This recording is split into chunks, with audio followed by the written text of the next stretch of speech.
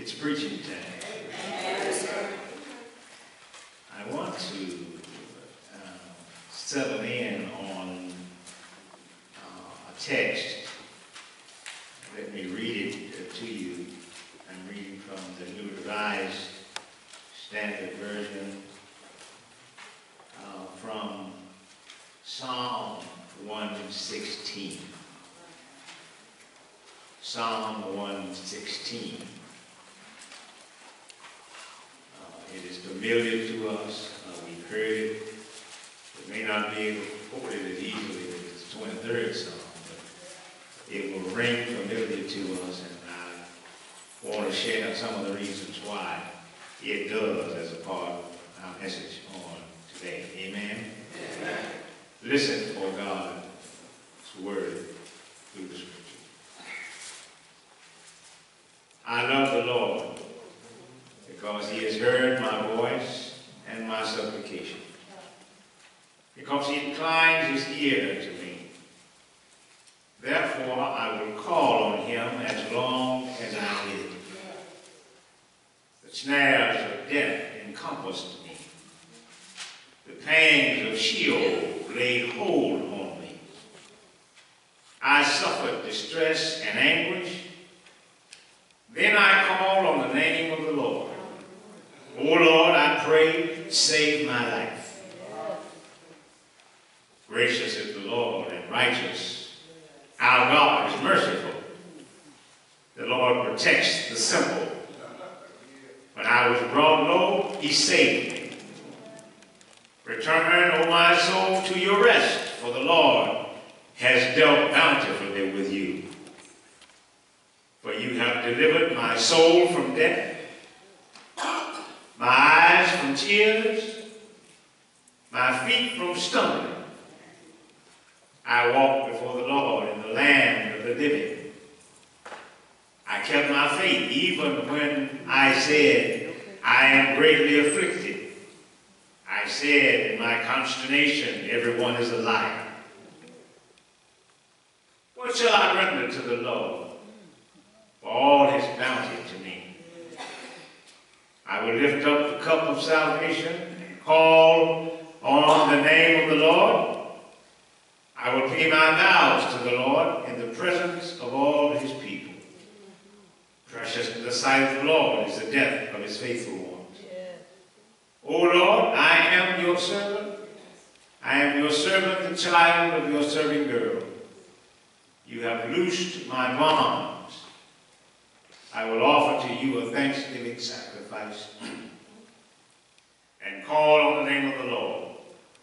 I will pay my vows to the Lord in the presence of all his people, in the courts of the house of the Lord, in your midst, O Jerusalem. Praise the Lord. Say amen, church. Amen for the word of God. I want to use my moment today in your presence to talk about customizing your testimony. Customizing your testimony. Customizing your testimony.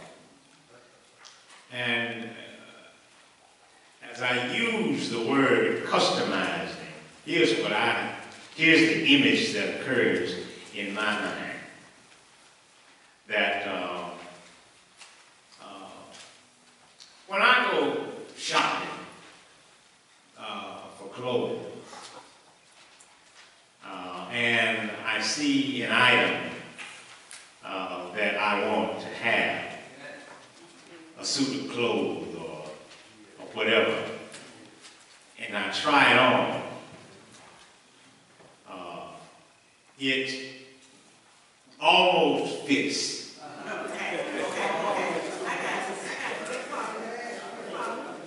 It almost fits. It's close. You know, I try to stay in my lane, shop in my range.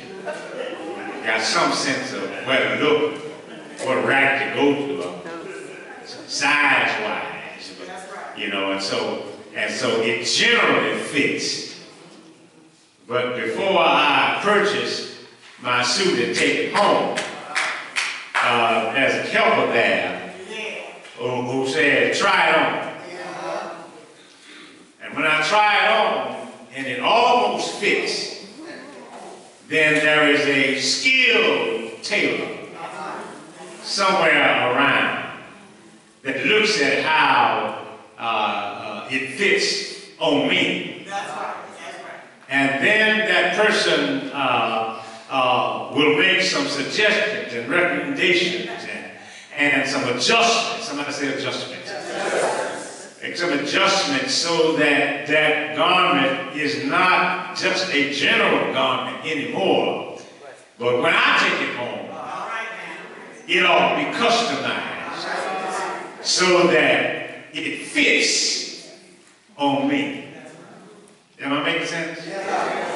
And so as God, as a servant of the Word today, I want to pretend that I am the tailor in the shop, and the psalm is the garment that needs to be customized so that it looks like it fits on you. Can I work with that today? Now it's a good garment. It's a great garment. It's elegant material. When you read 116, the reason you like it is because it fits you. What is said it started out as somebody's psalmist testimony, but the reason it's scripture now is because there's a way that this psalm has the potential to fit everybody. You're talking about who the Lord is and what the Lord has done. The reason we're here on Lenten Wednesday is because of the Lord. Is that right? Amen. Amen. And so we are wearing the garments of grace and the garments of salvation and the garments of mercy. Am I right tonight? But I want you to look good. So let's work with this for just a few minutes. And let's see if we can get you to kind of customize your testimony so that it's not just a generic psalm hanging on a clothes rack in the Bible. I want you to be able to lead the service wearing this garment and looking like it belongs to you. The psalm starts out as this personal testimony, and it's common. Let's make it personal. So I divided the psalm for preaching purposes into two parts. The first part I'll call reasons. Reasons. There are some reasons that the psalmist lays out when he walks inside of this psalm. The psalmist says, I love the Lord. Now, does anybody love the Lord? I love the Lord. I love the Lord. The psalmist says, I love the Lord. Now, you don't just love the Lord for nothing. You love the Lord because, and there are some reasons listed in here that might apply not just to the psalmist, but might apply to you. Can I walk inside of this one minute? I love the Lord because, and love is a relationship. Am I right? And so I want you to get in touch with your own reasons for loving the Lord. You said you loved Him. You got any reasons why you love Him? Make a list of why you love the Lord. Think about why you, not why I know why I love the Lord. But your neighbors who said they love the Lord may have some different reasons than you have. But you ought to be in touch with your own reasons why you want to wear the suit of grace and call out the name of the Lord. The psalmist said, I love the Lord because He heard my voice and my cry for mercy. I love that. I can claim that too. I love the Lord because the Lord has a listening ear. Am I right, somebody? I love the Lord because I don't have to pray up against an empty sky. I love the Lord because he hears. Not only does he hear, I love the Lord because he hears my voice. Now my voice ain't your voice. And your voice ain't your voice. The Lord knows me when I cry. And the Lord hears my voice. The Lord has a personal sense of who I am. When he hears my voice, he knows my name. And he knows my situation. And he doesn't get my cry mixed up with somebody else. I love the Lord because he hears my voice. Can I get a witness? I'm just trying to get you to tighten this close and to make it fit. I love the Lord because he hears my voice and my cry for mercy. And then the psalmist said, I love the Lord because when I was near death, that's what the psalmist said. When I was near death, the Lord rescued me. Huh? When I was near death, the Lord rescued me. Got any witnesses out there? Yeah, I got a few hands waving out there. That seems like it might fit you. When I was what? Near death. When I was close to death, the Lord rescued me. Now, it fits all of us. Some of us, watch this, some of us know we've been near death. The rest of us were near death and didn't know it. Because he was keeping you through dangers seen and unseen. You don't even know the last time you were on the edge and could have tipped on over.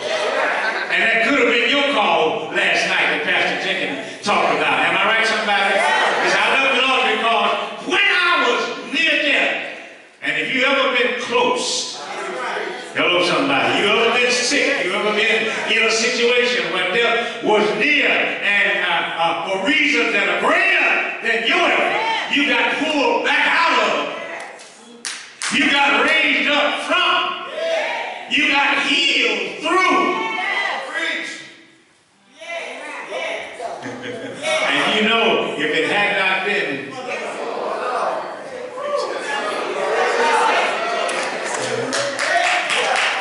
when I've done everything I could have done, if it had not been for the Lord on my side, I would have been gone. I would have been gone. I love the Lord because he hears my voice and my cry. I love the Lord because when I'm beyond my own capacity to save myself, the Lord rescued me. Is that somebody's testimony? I feel you too like this. And then he said, I love the Lord because God saved my eyes from tears. Wiped my tears. He kept my feet from stumbling. And he kept my soul from death. Now, that's a whole lot of caretaking. Am I right? That means when I cry, he wipes my tears. I love the Lord because when I'm stumbling and about to fall, he picks me up. I love the Lord because when my soul is near death, the Lord rescues me from death. And he said, now, because of all of these interventions from God, now my soul is at rest. I'm at peace now. I'm comfortable now. I'm all right because I realize that the Lord has dealt bountifully with me. I can rest now. I can be in a place of shalom. My soul is at rest now because I realize that the Lord has been good to me. Can I'm preaching to people, am I talking to people shopping in the same store? Am I talking to people trying on the same garment that I'm trying on? And it's fitting because all of the things that the psalmist gives testimony and witness to are things that also belong in my testimony. Hallelujah, somebody. How dare you to think about God's goodness to you? You see, this is really a kind of a short storm, because if you took it and personalized, if you counted your blessings and named them one by one, and all of the measurements that fit because of how good God has been to you. As a matter of fact, right in the middle of my preaching, why don't I stop for about 30 seconds and let you whisper to a neighbor something that belongs in your testimony about how good the Lord has been to you. I mean, right now, just turn to your neighbor and tell them how good the Lord is. Tell them one thing about how good the Lord has been to you.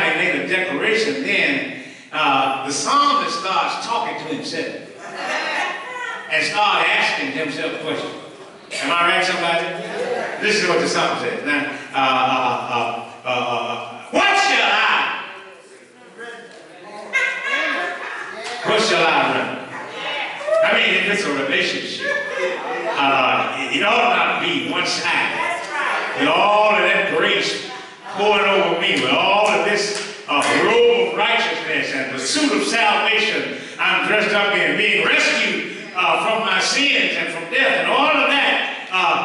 And it's a relationship. What is my response to the goodness of God to me? Hello, somebody. What is my response? What is my response? What is love's response? You know love has to respond. That's right. That's right. When love, if we're gonna love, then love has to be given, but then something has to be. Wait. Oh, you so caught up appreciating how well you look that you ain't got nothing to say to the one who dressed you up. Come on, talk to me today. Am I right, somebody? How do I confirm this relationship with my gratitude? Is that right? How do I express my appreciation for what God has done for me? How does I know you've been courteously taught what to say. Because when somebody's good to you, you know what to say. Is that right? What you say? Thank you. And even when you didn't have sense enough to say it, your mama would cross her eyes at you and say, what you gonna say? Is that right? But sometimes that simply says that Thanksgiving can simply be said as a matter of obligation. Am I right? But when grace pours out on your life, and when it floods open your heart, and when God is as good to you as God has been to you, then it ought not to be an obligation for you to respond to God. Grace ought to just open your heart and let love flow back to God. What shall I render unto God for all of his benefits? I'm counting my benefits. I'm looking at everything God has done for me. Now, what's going to be my response? What's going to be my response? What's my response? What actions are inspired by God's grace? Huh? What shall I render? What shall I give? How shall I respond? That's a good question for you. Good as God has been to you, what you gonna do? How are you going to show, not obligation, sister, appreciation? Appreciation. How are you going to love God back? Well, let me wrap this up. The Psalms, I'm going to put them in 3 categories. All of them are, let me call them, public opportunities to profile your gratitude. Public opportunities. Public opportunities. Yeah. When I bought this suit, I didn't know I was going to wear it. I knew I was going to wear it somewhere. I didn't buy this suit just to look in the mirror and appreciate myself. I want somebody else to see how the Lord has dressed me up. Am I right, somebody? Yeah. So I know He's been good to you, but you don't hide that in a bushel. You don't stay in the closet with your blessings. I know you are thankful to the Lord. I know you feel good about it, but you ought to. It ought not to be just a private prayer. Am I right, somebody? It ought to be public. In other words, you ought to be the living witness and the testimony of the goodness of God. Something about the way you wear that grace garment. Something about the way you wear that suit God put you in. Something about the way you wear that salvation He has done for you. That ought to say to the world looking on, look Look at what the Lord did. Look at what the Lord did. What shall I render? Here's what the psalmist decided. You figure out how you're going to do it. The psalmist said, I will lift up the cup of salvation and call on the name of the Lord. Now, when I think about people lifting up cups, when people usually got a cup with something in it, and when they lift it up, they salute you. That's a salute. Is that right? That's right. That's a public action to salute somebody. Make it a toast. Is that right? You understand what I'm saying? And the psalmist said, here's what I'm going to do. I'm going to get my cup. I'm going to get in my crowd. I'm going to raise my cup. I'm going to toast God. I'm going to give God a toast for all the things he has done for me. And I'm going to call on the name of the Lord. Y'all, I know you've been calling on him, but have you called on him publicly lately? Has anybody heard the word lately? Does anybody else know how you feel about the God who has felt so good about you?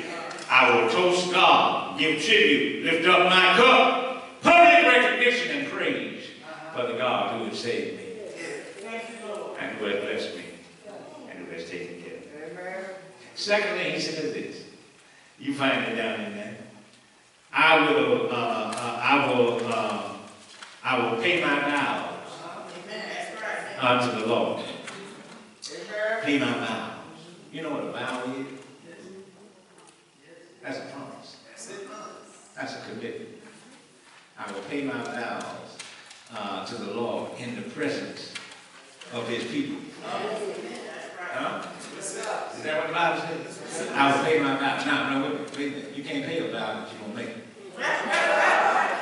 First of all, I got to make a vow. And then I got to honor the vow I made. In other words, God is committed to me and I'm committed to God. This is a relationship that I need to, sometimes I need to let people know how committed I am to God. That's right. That's right. Is that right? Now, I'm not talking about being braggadocious, I'm talking about being a witness. Am I right tonight? Yeah, I will make a commitment to God. I will pay my vows to the Lord in the presence. I will make a commitment. I will invest into God who has invested in me. And let it be known that I'm one of the ones who is supporting God's cause because of what the Lord has done for me. Grace ought to inspire some vows.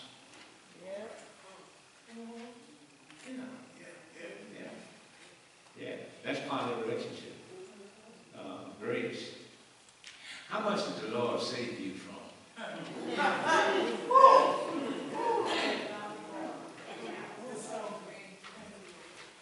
And what you going to do about it?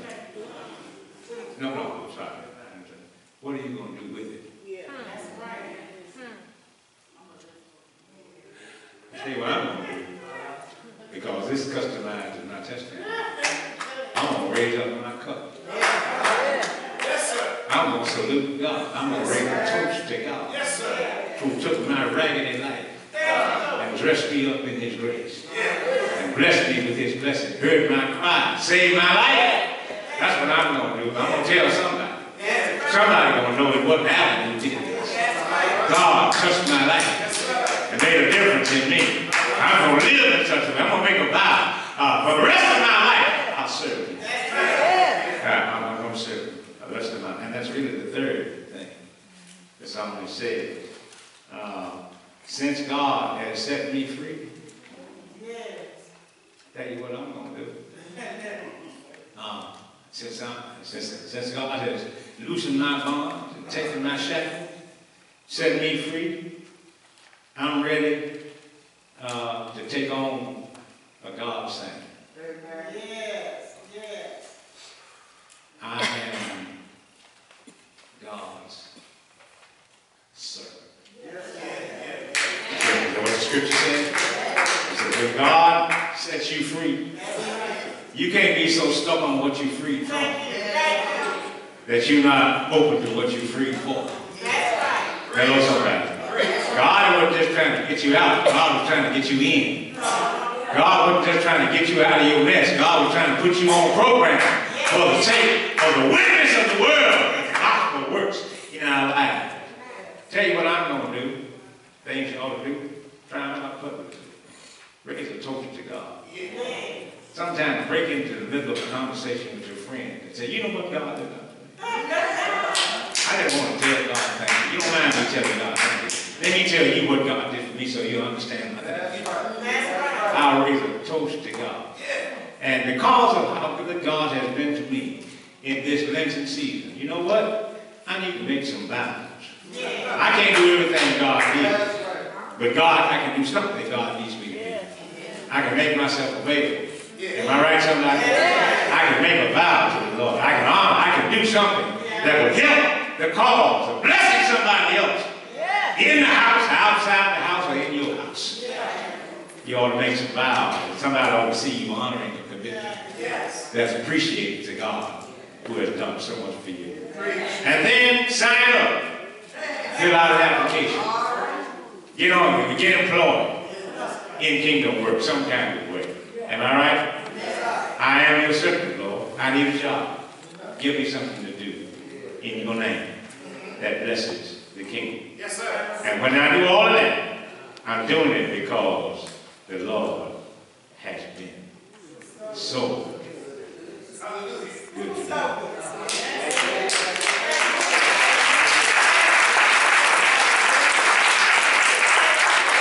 I trust that I have helped you in these moments to customize your testimony. You look good. It fits you. Now get out of here and go wear it somewhere.